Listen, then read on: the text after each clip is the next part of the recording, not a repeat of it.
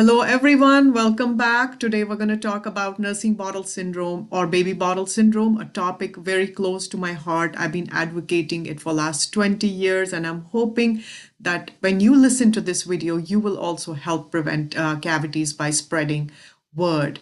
This disease affects kids less than 5 years of age, and the damage caused by it is so extensive that these kids at young age will get crowns and fillings and extractions.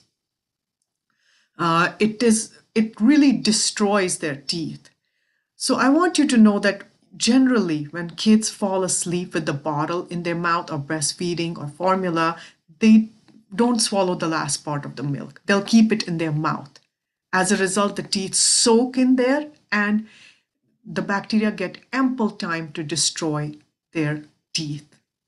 So that's why it's important that after your child turns 1, you wean them off the bottle. Train them to drink with straw or a cup, and also reduce the nighttime feeding.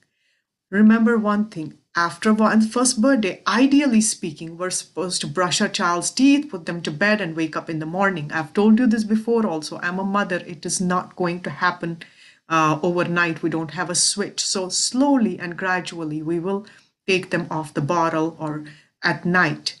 But until we do that, take a bottle filled with water and put it by your bed side.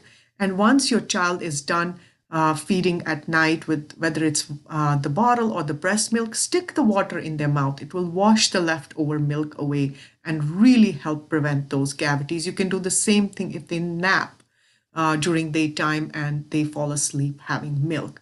Again, before we move forward, I would like to make it clear that I'm not against breastfeeding. I really want you to breastfeed at least for 2 years. We're only talking about nighttime feeding, reducing it at night.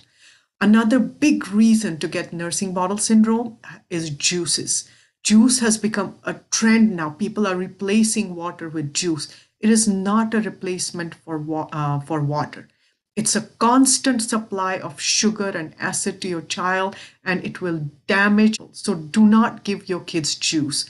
If you really want to give them juice, 4 ounces is more than enough with 1 meal. Also, make sure you brush their teeth in the morning and at night, and take them to dentist after their first birthday. So if anything is wrong, they will correct it when it's very minimal. Yet another way to prevent nursing bottle from happening is creating a routine. Have a routine for their feeding time. Breakfast, snack, lunch, and in between, give them only water. This will serve you 2 purposes. 1, your child will really get hungry for the real meal. And also because they are not constantly snacking, the food won't be sticking to their teeth all the time. Constant snacking is another big reason of getting cavities.